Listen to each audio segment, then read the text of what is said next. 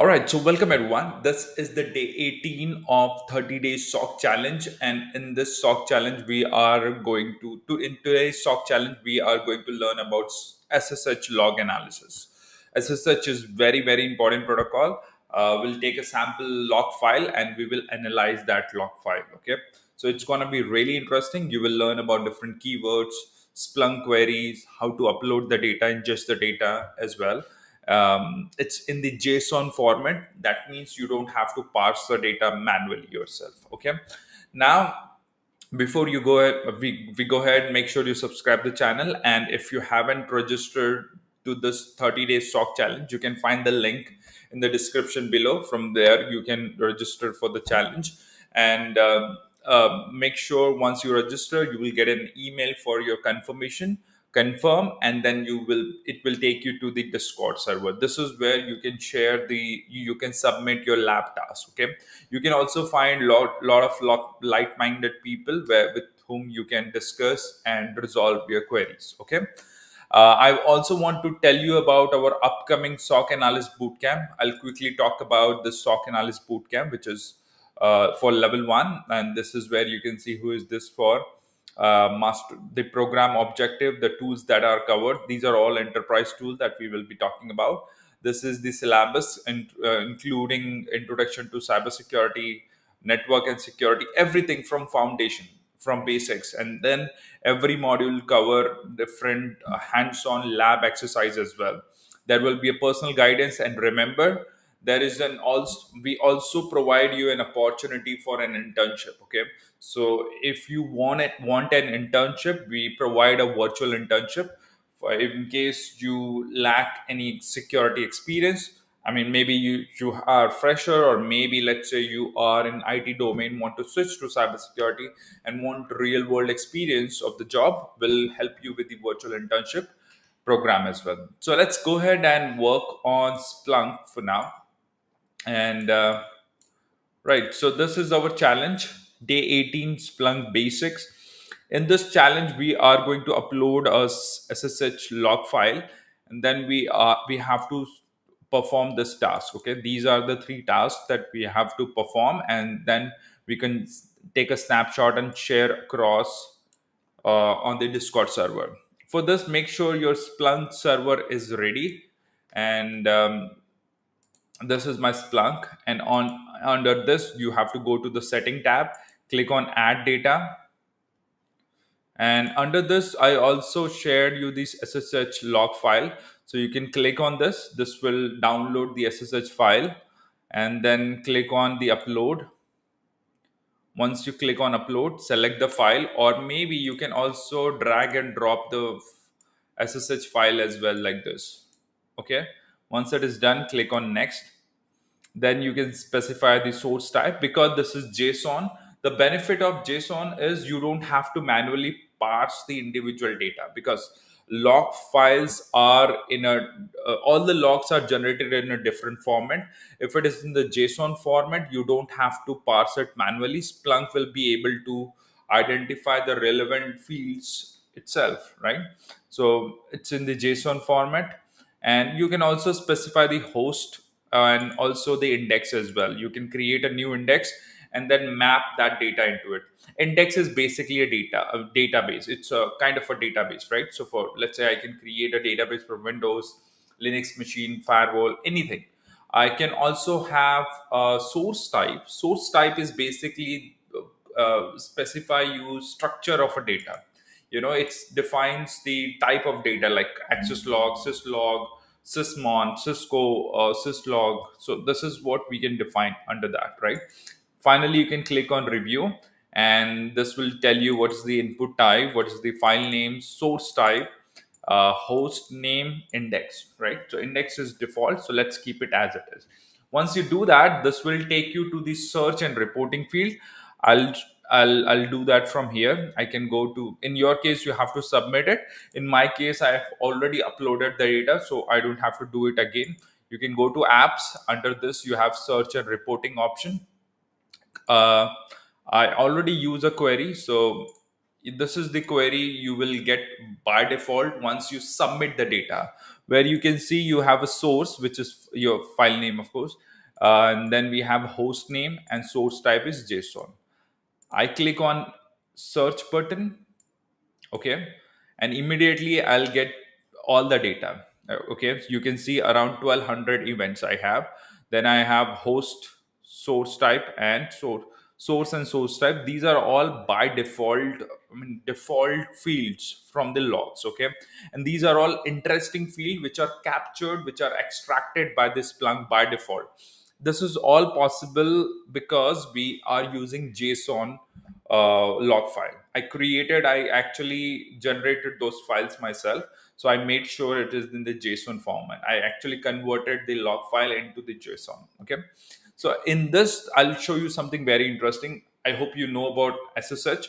In SSH, we have source, destination, and SSH works by a client sending the request initially. It's basically secure access, right? So you make secure shell basically. So you make sure you can access any Linux servers, any machine securely. It was a solution over telnet because telnet was using a plain text. With SSH it's more secure because it's encrypted message. So this is where the public key is used. So whenever the client want to talk to a server talk on a port 22, you initiate the request to the server, and then server will be sending you the public key. Based on that, you authenticate the server, and there is a negotiation happen on different parameter. Once that secure channel is established, then only you can start sending the list of commands and interact with any of the servers. Okay. Now, so one thing is clear: the server will always be talking on port 22. The host will be on a random port. You can see we have ID originator host. Okay, that means that would be the host. Uh, H means host, right? These are the host IP address. Then you have originator port. These are all the port. These are all random ports. So most likely, of course, this is the endpoint itself. Just by looking at it, you will get the idea. Now you also have responder host. Just by looking at it you can get the idea. I mean, because this is a responder, so it's most likely the server. And you can also validate by responder underscore p, that represent the port number, and that is actually SSH port number, default port number. In the SSH log, because this is from Zeek IDS, so you also have different kind of messages in SSH. There are different logs like successful, failed attempt, multiple failed attempt, and many more. So you can see there has to be, yeah, event type. So in the event type we have successful SSH login, when the login was successful, that's obvious. Then we have failed SSH login, multiple failed authentication attempt, and connection without authentication. All right. We also have auth attempts. So number of times a machine tried, attempt to access the machine, but it may have got failed for some reason. Then we have authentication success. So these are the different parameter. False means it was not successful. True means it was successful. Okay. So let's once we understand all the fields, let's work on our task. First task is to list out 10 endpoints with failed SSH login attempt. Okay. So we already have, for failed login attempt, we can use the success by auth success, right? So for failed, we'll select false parameter. You can click on it. It will automatically be fetched, will be applied onto the search query. So I can also type manually by saying maybe auth success equals to false. I can do that manually, but you can also select that in the search from here. Okay. So once that is done, this will show me all the failed attempt, right? All the unsuccessful access attempt, right? So I want to see list of 10 endpoints with the failed endpoint. So failed access, right? So I got all the failed login attempt. Now let's try to get the list of all the host IP address. For this, we are going to use a pipe. I mean, of course, we'll be using a pipe to filter out later, and we are going to get the count of all the originator host. I mean, all the machine IP address. So we'll use a stats count by. the host machine, right? So we can do it for anything. I mean, count, it's just a function. Stats is just a function where we can have count based on the function. It's a basically a parameter transform command, and then we can use the count as a function, right? And then we can sort and get the top 10 IP address, right? So you can see currently we may be having around 20. So we can apply a filter, we can sort by the ascending order, and we just need top 10, right? So these are all 10 IP addresses, and these are in the ascending order, right? So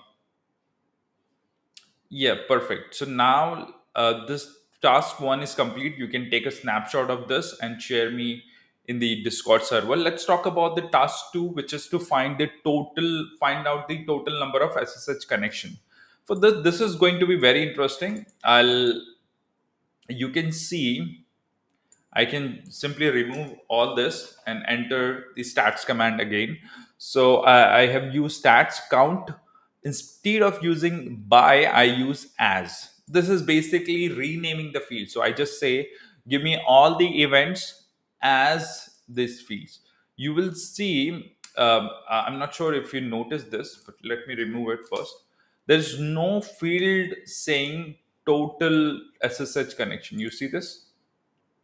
There's no field as such with this name, right? So I created the field myself. I'll be just counting the stats. You can see if you do that, you just get the 1200 as a count number. But if I use as, if I have as the keyword, this will rename the field. Instead of count, this will be total SSH connection. You see this? Perfect. Let's take a snapshot and share me across. Now, finally, I need the count of all the event types. Okay. Successful, failed, no auth, multiple fails, everything. So I need to use event type as the field. You see this? I have an event type. Where it is? Yeah, perfect. This is the one. So to see the list of all the event types and their count, I can use the stats count by event type. Okay, let's hit enter. Oh, perfect. Sorry. Yes. Can you see that these are all the event types, and we also see their counts as well, right? So this completes our day 18. I hope you enjoyed this.